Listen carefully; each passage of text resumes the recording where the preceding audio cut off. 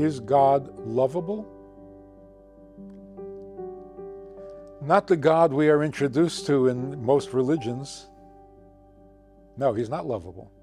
Aside from the fact that there's too much suffering in the world, which we blame on him, and therefore not lovable, there's an even bigger problem than that.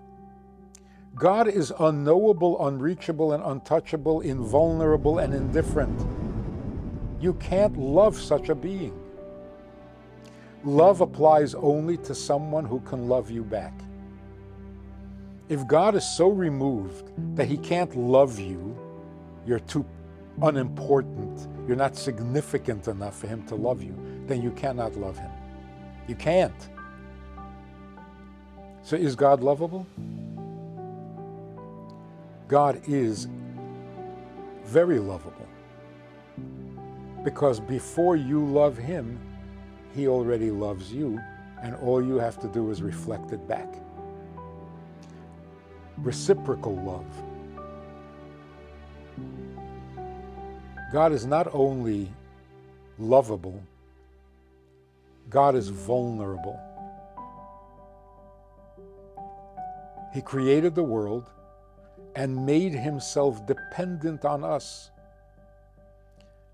because the world cannot become what he wants it to become and what he needs it to become without our willing participation. So all of creation, God's entire plan, the vast eternal plan, is vulnerable, because what if we choose not to do it? God is vulnerable and therefore lovable, because this is really crucial. There is no love without vulnerability.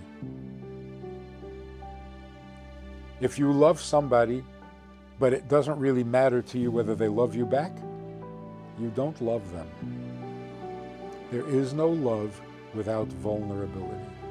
So God claims to love us, he's got to be vulnerable. And if he does love us, then it's almost instinctive that we reflect the love back. Somebody loves you, you love back.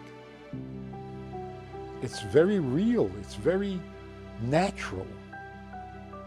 So the reason God is lovable is because he is vulnerable. So his love for you is real. And that causes you to love him back.